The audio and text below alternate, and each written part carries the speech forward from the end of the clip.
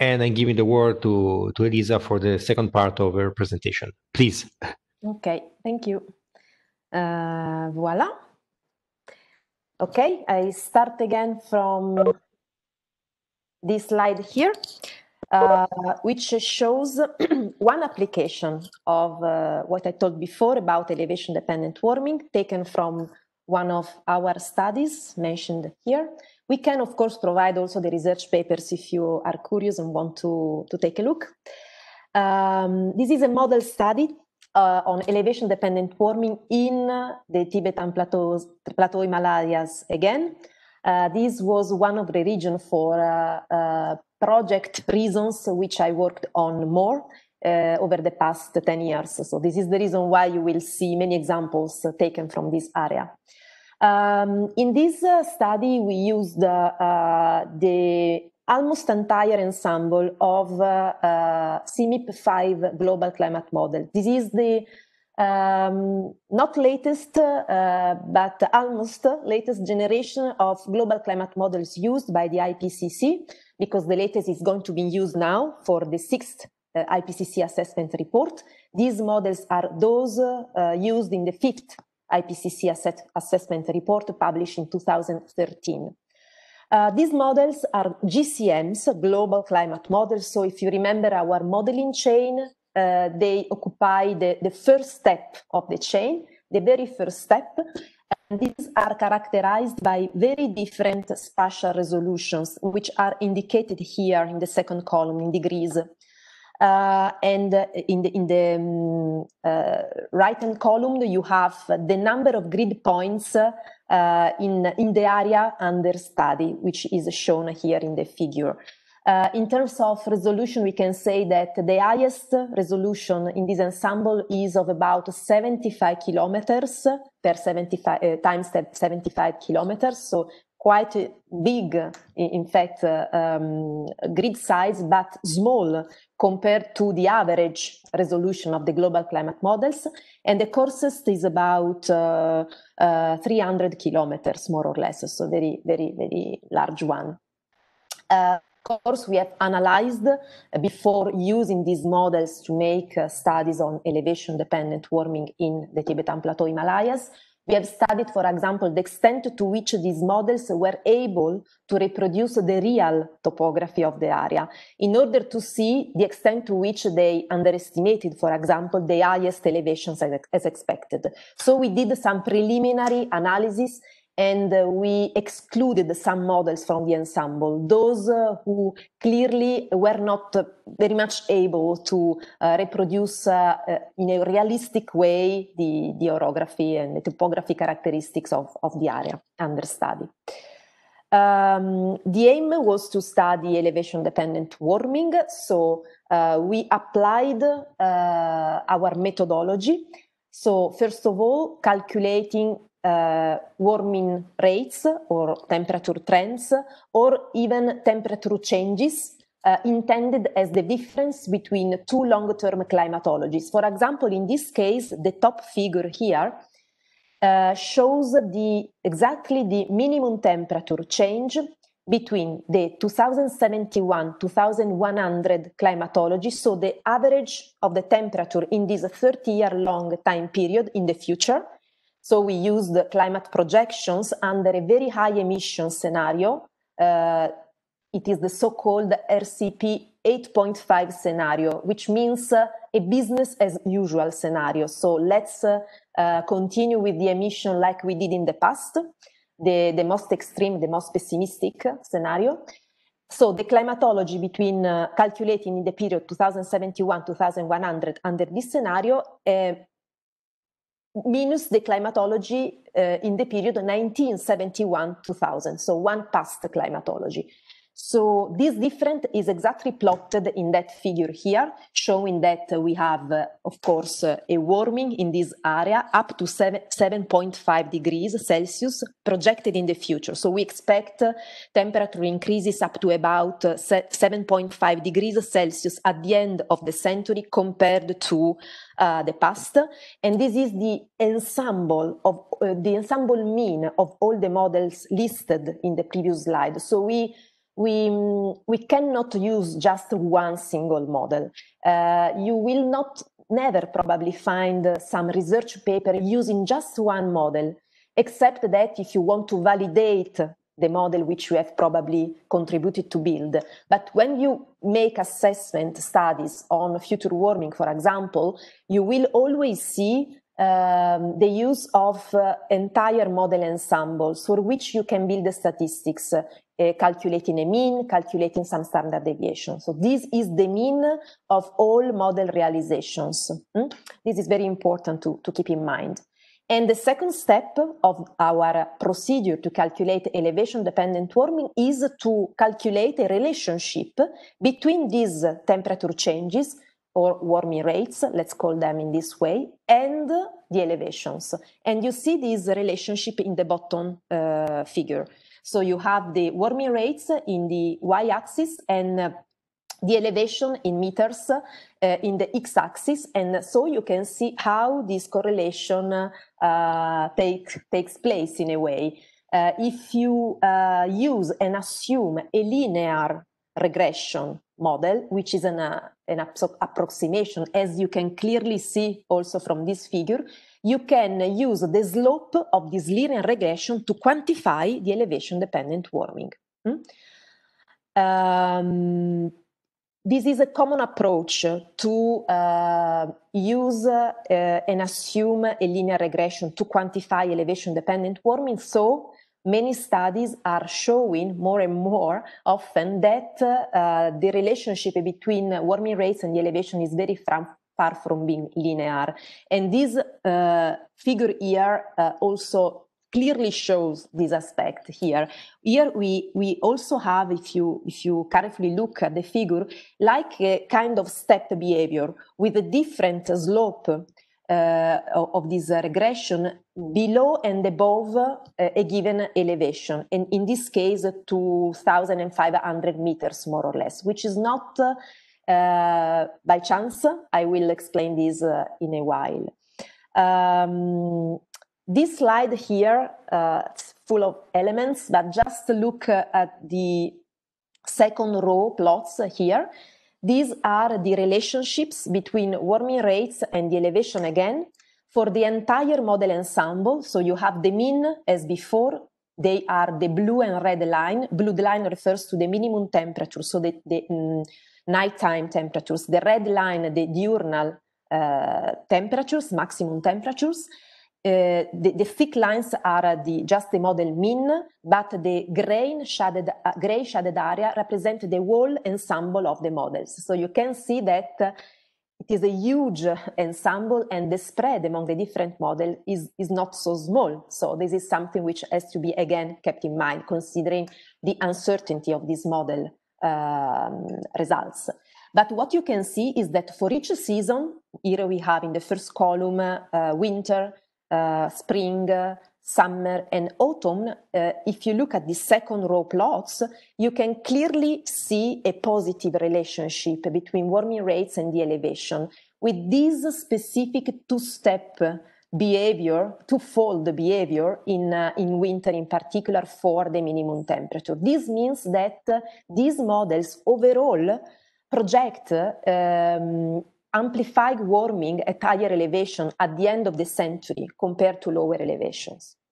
This is important. So elevation-dependent warming is expected to occur in the Himalayas at the end of the century under a high emission scenario.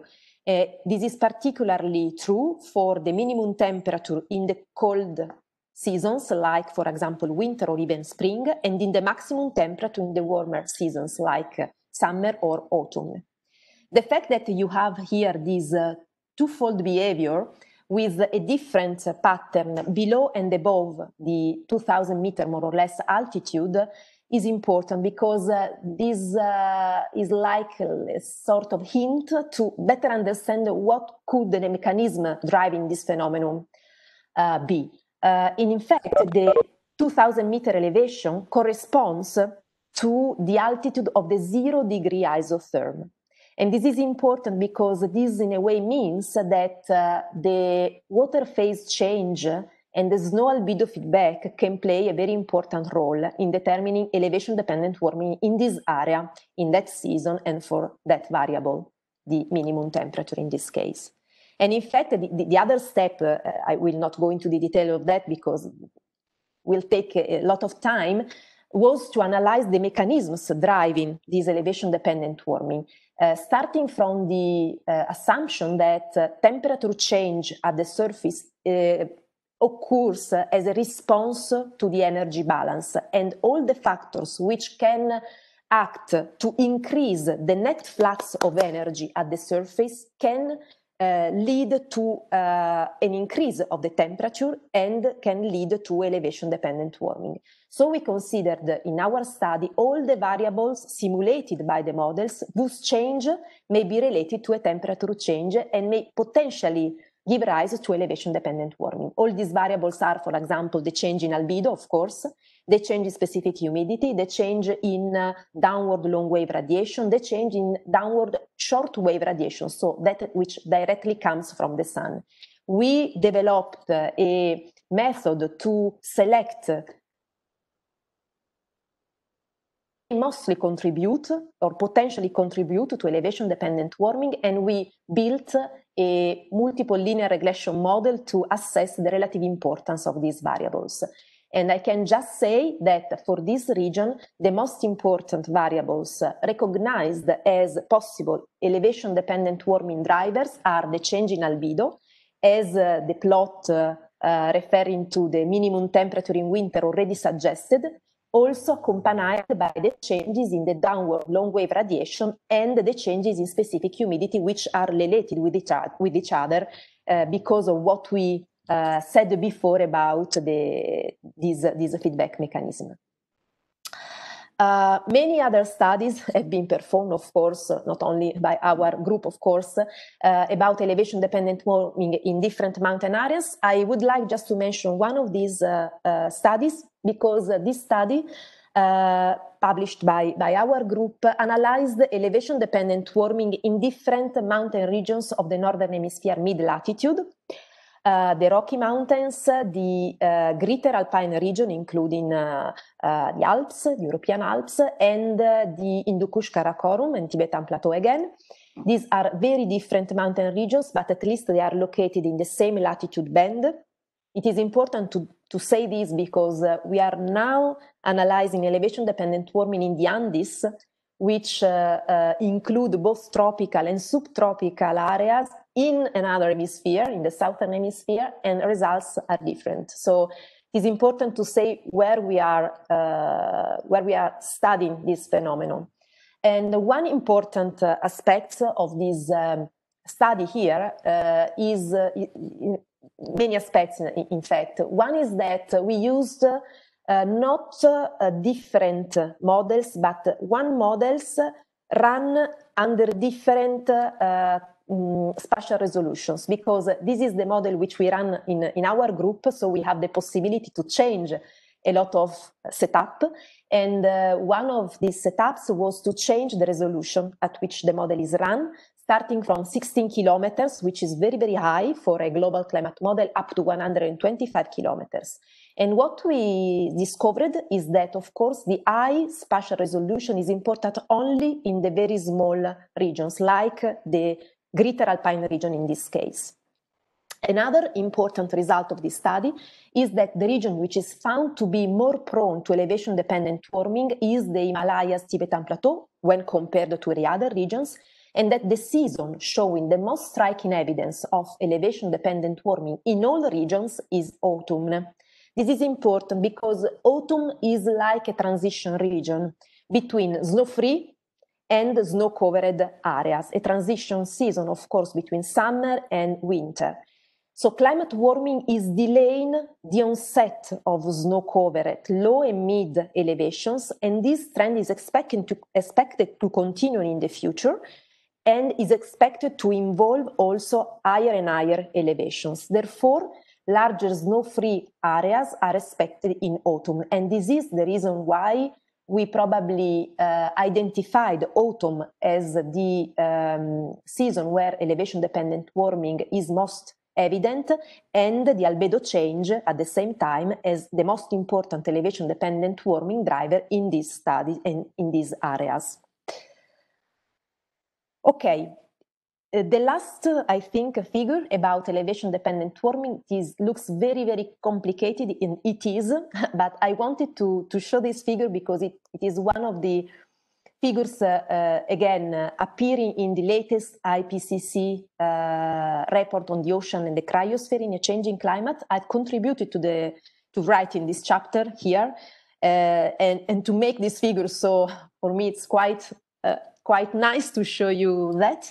Just look, for example, at the Hindu-Kush-Karakorum again, this set of plots here. What you see in this figure is the change of winter snow cover in the first plot here in the x-axis, the change of winter air temperature and the change of summer air temperature in the third plot against the elevation, which is shown in the y-axis.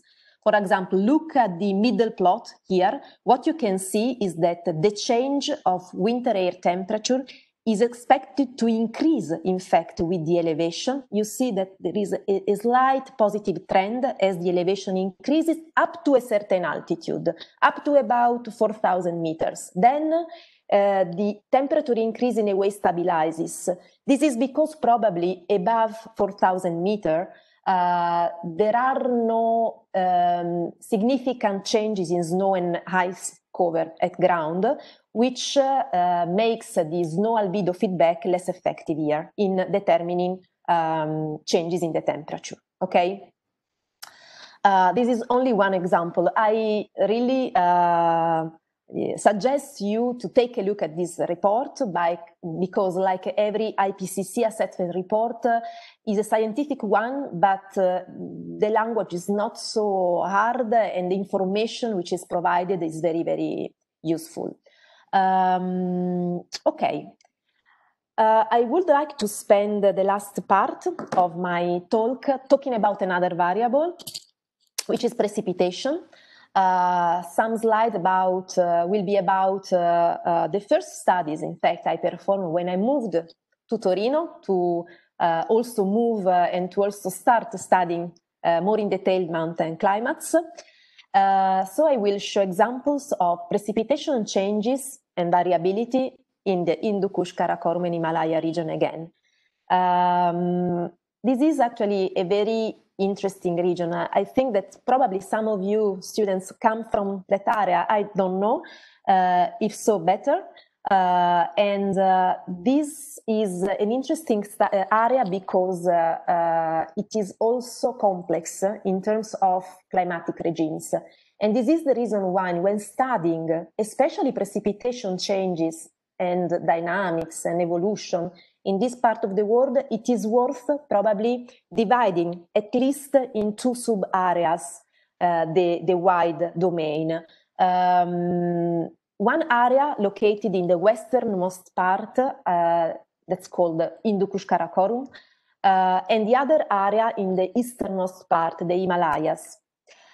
Because these two areas are prone to very different climatic patterns, leading to different precipitation regimes, sometimes leading also to different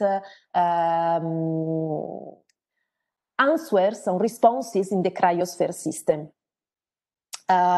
Let's describe the Hindu-Kush-Karakorum, the westernmost part, versus the Himalayas, the easternmost part.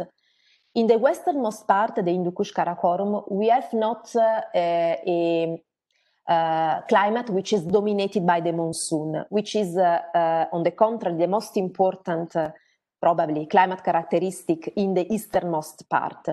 So, in the westernmost part, precipitation is not concentrated only in summer, like in the easternmost part, but we have huge precipitation amount in winter and early spring, which are carried on so-called western weather patterns. So westerly winds coming from the west, from the Mediterranean, from the Atlantic regions, bringing humidity and precipitation during winter. And also leading to a huge humidity transport toward the Karakorum.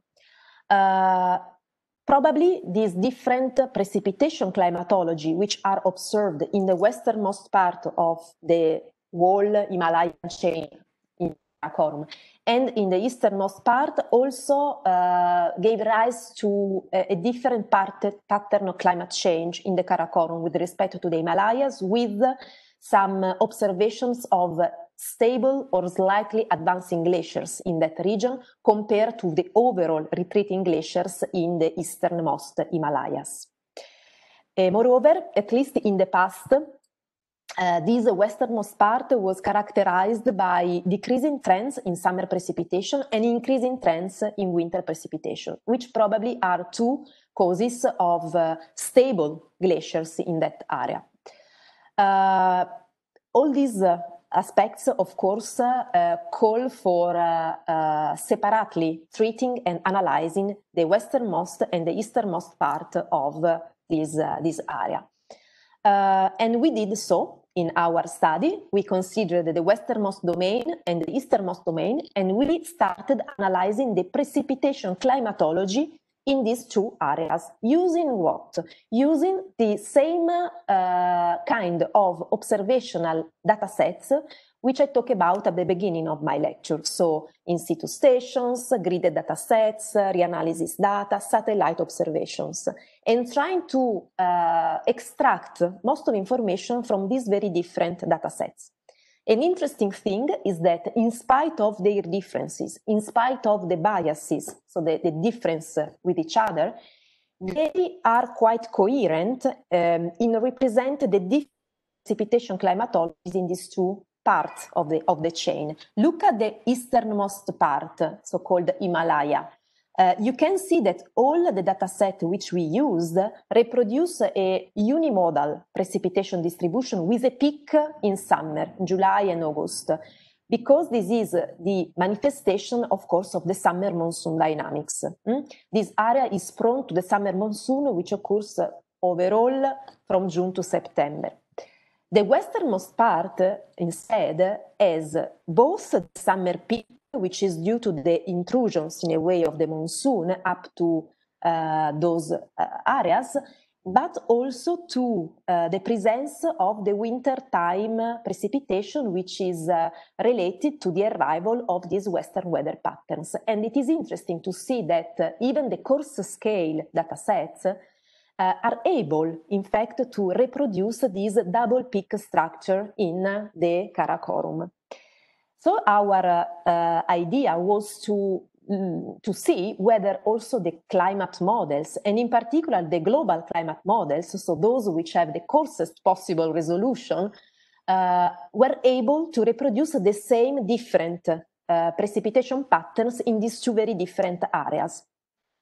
We used again the same models as in the other studies on elevation-dependent warming, and reproduced the precipitation cycle with the whole model ensemble. I hope you can see here the gray lines. For example, here in the right plot, you see that we just plot with the green and pink lines the precipitation annual cycle provided by the two longest observational data sets. While the gray lines are the annual cycle reproduced by the different climate models, and the other lines are just the average of the models in the present and in future condition. But just skip these lines. Just focus on the gray lines compared to the two pink and green observational lines. In the Himalayas, you see that even though there are important differences in terms of the total amount, for example, of precipitation, which is reproduced by the models, at least all models reproduce a unimodal precipitation distribution with a maximum in summer. But if you look at the Karakorum here, you see that there is total mess in a way, and we have the impression that the different models reproduce very different precipitation climatologies. We wanted to go more into the details of that, and we decided to make a clusterization of the model, dividing them according to the type of annual cycle which they reproduced in these two different areas. This clusterization analysis led to these results here. Again, look at the Himalayas. As already shown, we already knew that the models were able to reproduce the unimodal precipitation annual cycle, but you can see that there is one model cluster which is very, very close, the best performing one compared to the observations, almost completely overlapped to the observations. The other model clusters are not bad, of course, but present some biases or some shift, for example, in the maximum. In the Karakorum, in the westernmost part, we see that there is only one model cluster which is able to reproduce the double peak structure, so to see precipitation in both winter and in summer. The other model clusters have an interesting characteristic. They are not able to reproduce the summertime peak in precipitation, probably because the resolution is too coarse to see the intrusion of the monsoon in this relatively small area compared to the resolution of the models which we are using. And we tried to go into the details of the model structure, and we tried to understand what were the characteristics of the best performing models. And what we saw is that in the Himalayas, the best performing models were those which incorporated the effects of the aerosol particles, including the indirect effect of the aerosol particle, that is, those which are related to the cloud formation. While in the Karakorum, the best performing models were those at higher resolution. So here the resolution is very important to be able to reproduce this double peak structure. Here is another example which gives me the opportunity to go to the following slide, just to show you how big can the spread of the model be in reproducing the precipitation time series in these areas. In the top panels, you see the Himalayas, so the easternmost part. In the bottom panels, the Karakorums, and the two columns are two different seasons. It is not important to go into the details now, but just to show how large is the model spread here. The gray shaded area represents the entire model ensemble, while the thick lines, they are mean. So it is important to consider that this model can have huge uncertainties, especially for variables like precipitation, especially in very complex mountain regions. And this gives me the opportunity to open another small parenthesis about, especially about the models, but which is also useful to better interpret the outputs which come from the models and which we use to understand and to make our future projections of climate change. That is the source of model uncertainty in global and regional model simulations. There are three main sources of uncertainties. There is an uncertainty coming from the internal climate variability. We already mentioned this kind of variability that related, for example, to the feedback mechanisms, to the coupling between atmosphere and ocean, to the teleconnections like El Niño Southern Oscillation, for example. There is a modeling uncertainty, typically an uncertainty related to the way we build the model. And there is a scenario uncertainty, so an uncertainty related to the future evolution of the society, especially in terms of our behaviors, for example, of greenhouse gas emissions, of land use changes, etc., etc. The internal variability can be quantified running so-called multi-member ensembles, that is using just one model, but run under different initial conditions. So you have a small ensemble constituted by these models, by members of the same model, which are run under different initial conditions. This is important to sample the initial condition uncertainty. The modeling uncertainty is the structural uncertainty and the parametric uncertainty. The structural uncertainty comes from the different ways we use to approximate the climate system when we build the model. The parametric uncertainty comes from the different parameters which are used in the models to, for example, build parameterizations, or when we tune the model, for example, or when we use empirical formulas to reproduce all those processes which cannot be described by some known equation. And this is sampled by multi-model ensemble, not multi-member ensembles like before, but multi-model ensemble. So taking the models produced by different institutions, like those used in the studies which I discussed before. And finally, the scenario uncertainty. As I was saying before, the uncertainty in global socioeconomic development of the society and associated greenhouse gas and aerosol emissions. Aerosol is also a very important player in the climate system. And an important aspect is that if we run the model for long time frames, the scenario uncertainty is the one which increases a lot as the time goes ahead. And this is quite obvious because the uncertainty related to our behavior is probably the most difficult to predict. Okay, I show also this figure here because this is an example of multi-member ensemble, the one I was mentioning before, useful to sample the internal climate variability.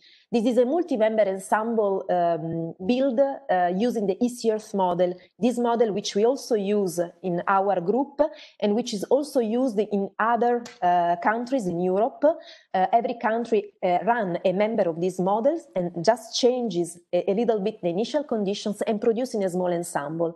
And I'd like to let you see in particular what are the projections for precipitation in the Himalayas during summer up to the 21st century, because this is the only situation in which we found an increase of total precipitation in the future. This is interesting because we tried to better understand the reason why we projected an increase in total precipitation in the future under a quite extreme emission scenario, and we found that in fact the increase of total precipitation is related to an increase of high precipitation intensity. That is a trend toward more episodic and more intense monsoonal precipitation event in this area. Okay, the last example, just to close and to finish with this fast overview, is not about elevation-dependent warming in mountain areas, but so-called elevation-dependent change in climate extremes. So we are not only interested in what happens to the mean, to the average of the most important climate variables like temperature and precipitation, but also to their climatic extremes, including, for example, the lengths of dry days, so of days with low or no precipitation, the high precipitation intensity, heat waves, so-called climatic extremes. And what we are seeing in this paper, which is in preparation, is that even the change in climatic extremes, for example, those related to precipitation higher than 1 millimeter per day, the number of days with precipitation above 20 millimeters, above other thresholds, the trend in these variables here does depend on the elevation in many mountain areas of the world, which are represented here in the x-axis. So what you can see is that if you calculate the trend or the change in this climatic extreme, you see that this change is different, taking different elevation bands, and is amplified as the elevation increases. So again, mountains are like amplifiers of climate change signals, both in mean values and in extreme values. And so this allows me to go slowly over the conclusions. Of course, we have some needs in order to improve our knowledge of the mountain ecosystem, of the mountain processes, of the mountain temperature and precipitation trends, of the elevation-dependent warming, and so on and so forth. We need improved observations. We need improved, in particular, in situ observations, especially up to the very highest peaks, because they are those which are expected to undergo the most important changes, especially in the future. So they should be better monitored than in the past.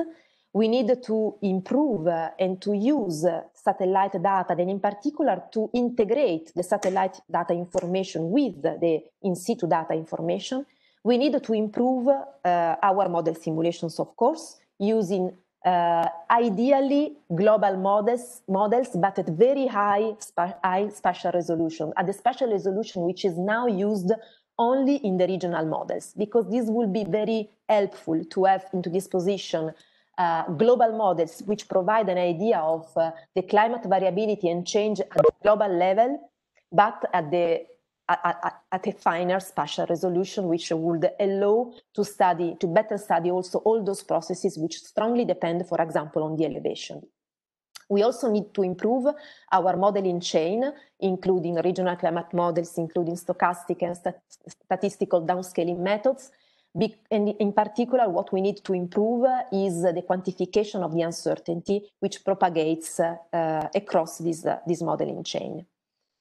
Again, on in situ observing networks, of course, they will need to be expanded, as I was saying before, including very high altitude areas, which are heavily undersampled, and also the tropical areas are currently undersampled with respect to the mid-latitude areas.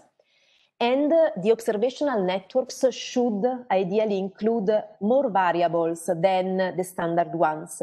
For example, in order to better understand the mechanisms behind elevation-dependent warming, we cannot rely only on temperature data at the different along an elevational gradient, but we also need other ancillary, I would say, data like humidity, radiation, clouds, precipitation, soil moisture, snow cover, because they are important to understand the mechanisms. If we don't have these data in the same place as where we measure the temperature, we cannot use observations to study the EDV mechanism.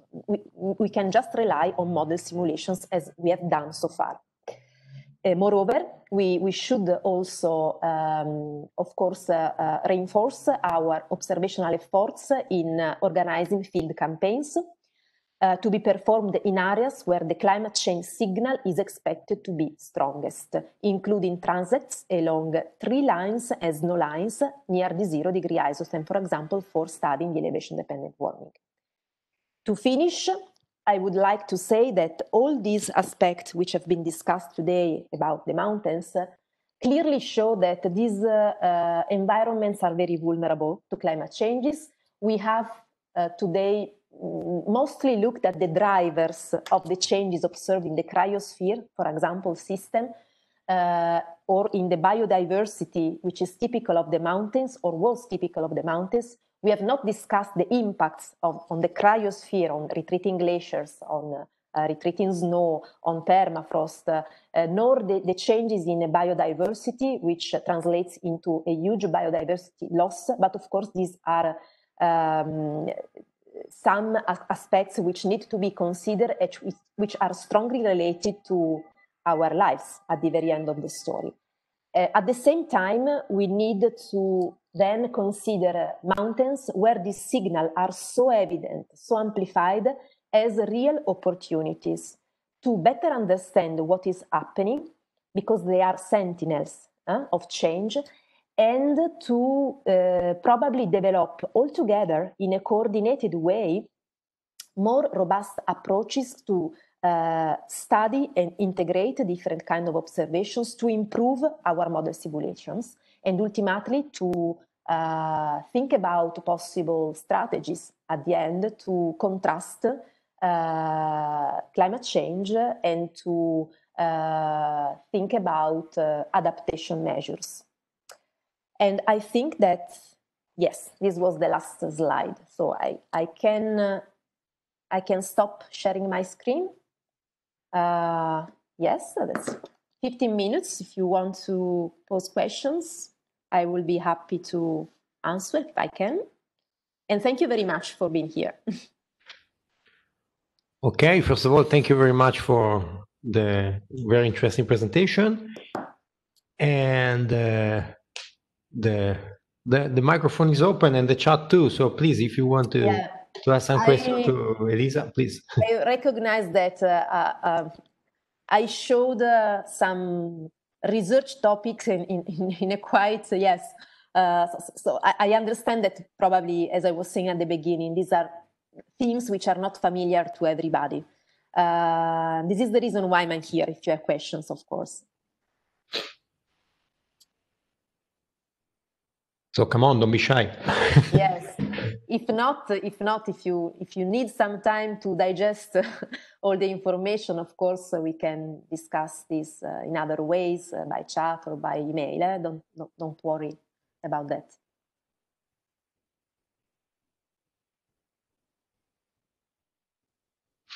They're all dead.